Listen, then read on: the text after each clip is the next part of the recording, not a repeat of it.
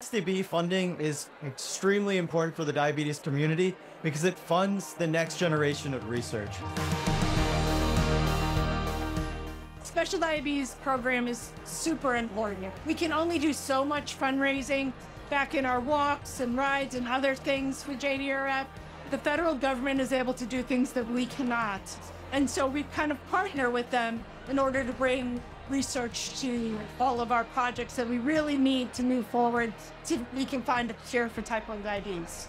I have a son who is about to turn 31, and he's had type 1 diabetes since 1997, so about 27 years. The special diabetes program is actually very important to my son and our family.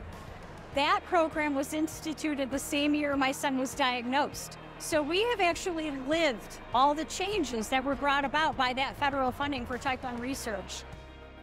I remember the days where I was checking my blood sugar, guessing really about how much insulin to give and whether to treat or not. Now we're at a point where I can get all of that information on my phone within 5 minutes. It's allowing me to really take control of my diabetes and make sure it doesn't make that much of an impact on what I'm doing on the day-to-day process.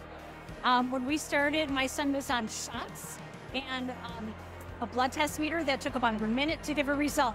Now he wears an artificial pancreas system. And that's all thanks to funding from the federal government that funded that research to get us to that new advance.